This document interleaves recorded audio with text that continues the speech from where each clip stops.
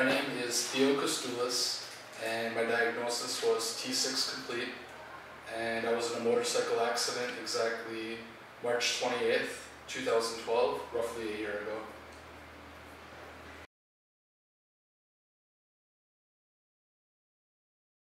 Symptoms that I had previous to the treatment was from the level of my injury down, I had no feeling, no sensation whatsoever, and I had spasms quite frequently, as well as no urine, bowel, bladder function, as well as sexual function.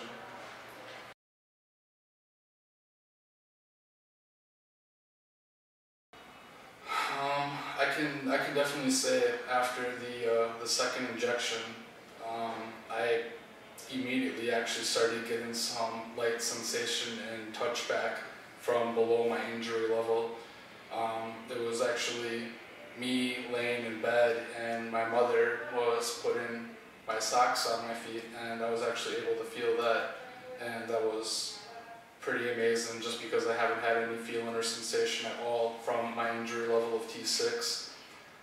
Now, more towards the end here, I have actually been able to have bladder sensation.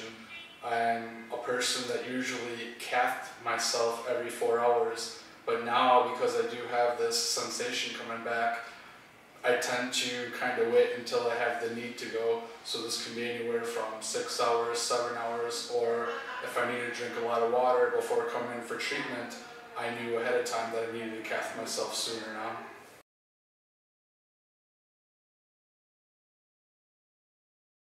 I heard about the Stem Cell Institute by doing my own research. Did a lot of it online to see, what options were available for me at this point in time. And there are definitely other places doing procedures similar to this with stem cell therapy.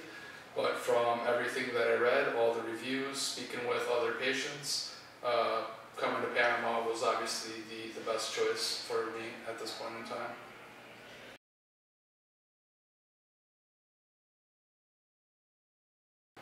The doctors, the nurses, and the clinic have been amazing. Definitely your well-being is the most important thing to them the entire time that you're here. My personal nurse that checked in on me all the time, her name was Tamara, and she was like a second mother to me. Always wanting to make sure that I'm feeling good, that everything's going okay, and that I was having a good time while I'm here.